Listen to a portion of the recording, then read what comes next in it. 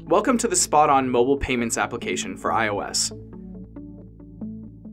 To get started, log into the app using your SpotOn merchant credentials. Once you've logged in, you will see the terminal screen. Settings. Before processing your first transaction, manage your settings by selecting the menu icon in the top left corner and navigate to Settings. Signature Required. In the Signature Required section, you can decide whether or not your customers have to sign using their finger or a stylus in order to complete a transaction. You can choose to never require a signature, only require a signature when the transaction total is $20 or more, or always require a signature no matter the total. Once you've chosen one of these three options, select Done. Tax. In the tax section, you can decide whether or not taxes will be applied to transactions by default by toggling the switch. If you choose to apply tax, you will have the option at the start of each transaction whether or not tax will be applied to that specific transaction. If you do not choose to apply, this option will not be available at the start of each transaction. In the tax rounding section, you can choose your preferred tax rounding method. You can choose standard rounding or to always round up. Please see the descriptions on screen for more information about each method. Tips. In the tips section, you can decide whether or not your customers will be able to leave tips on transactions by toggling the switch.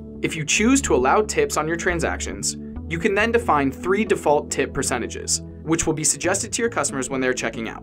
They will be able to select one of these 3 options to be automatically calculated and added to their subtotal. Set each preset by selecting a text box and entering a percentage using the number pad and selecting Set Rate. Legal. Selecting Legal will open SpotOn's website, where you can view information about SpotOn's merchant terms, user terms, and privacy policy. Hardware status. You can view the connection status of your SpotOn mobile card reader from the Hardware Status section. Once your SpotOn mobile card reader is paired, you are ready to accept card payments. Terminal. Navigate to the terminal once your settings have been completed. In order to begin a transaction, enter the transaction amount using the number pad. If you've indicated in your settings to apply tax to your transactions, you will see a switch labeled Include Tax. Select your customer's tender type, cash or charge, to continue. If your customer is paying with cash, on the next screen, enter the amount of cash you received from your customer and select Continue. You will then see a transaction complete screen where you can view a summary of the transaction, including the calculated change due back to your customer. You have the option to email a receipt to your customer by entering your customer's email and selecting Send. Select Close to return to the terminal. If your customer is paying with a card, on the next screen, you'll be prompted to submit payment.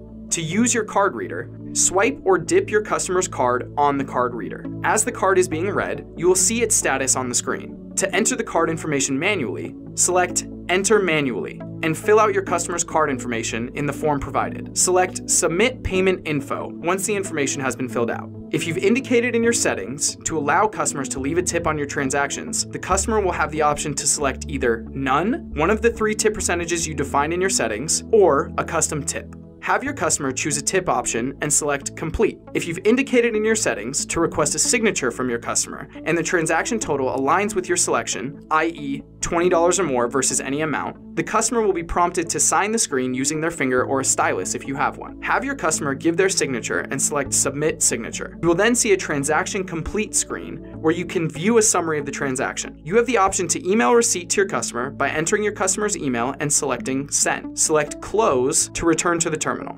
Transaction History. In order to view your transaction history, navigate to Transaction History, including both cash and card payment transactions and refunded transactions. Here you will see a list of your past transactions ordered chronologically with the most recent transactions at the top of the list. You can filter your transaction history by date using the date picker at the top of the screen. You can also search for a specific transaction by the transaction's ID or by the last 4 digits of the card used during the transaction by typing in the search bar at the top of the screen. Selecting a transaction will allow you to view the details about the transaction. You have the option to email a receipt to your customer by entering in your customer's email and selecting Send. You have the option to void the transaction by selecting Void Transaction. Then you will be prompted to verify the void. For cash transactions, you have the option to refund the transaction by selecting Refund Transaction. Then you have the option to email the receipt to your customer. Select Close to return to transaction history. In order to leave feedback on the app, select the Send Feedback menu option. You'll be redirected to your device's email app, where a new email has been auto-filled with SpotOn's support email address.